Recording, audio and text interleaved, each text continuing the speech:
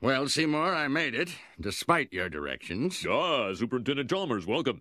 I hope you're prepared for an unforgettable luncheon. Yeah. Oh, ye gods! My roast is ruined! But what if I were to purchase fast food and disguise it as my own cooking? Ho, ho, ho, ho, ho. Delightfully devilish, Seymour.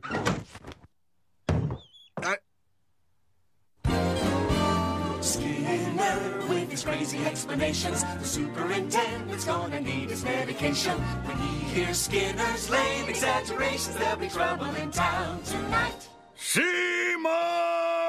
Superintendent, I was just stretching my calves on the windowsill. Isometric exercise. Care to join me?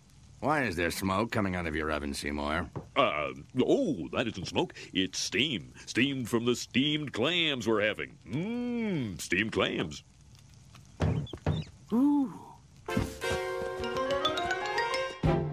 Superintendent, I hope you're ready for mouth-watering hamburgers. I thought we were having steamed clams. No, I said steamed hams. That's what I call hamburgers. You call hamburgers steamed hams? Yes, it's a regional dialect. Uh-huh.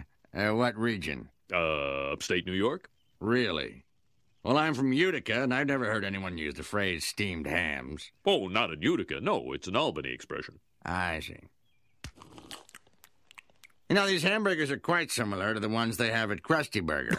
Oh, no. Patented Skinner burgers. Old family recipe. For steamed hams. Yes. Yes, and you call them steamed hams despite the fact they are obviously grilled.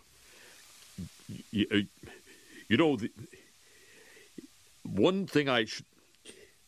Excuse me for 1 second. Of course. Oh, well, that was wonderful.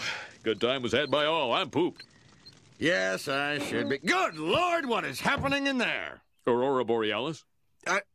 Aurora Borealis. At this time of year, at this time of day, in this part of the country, localized entirely within your kitchen. Yes. May I see it? No. Seymour! The house is on fire! No, Mother, it's just the Northern Lights. Well, Seymour, you are an odd fellow, but I must say, you steam a good ham.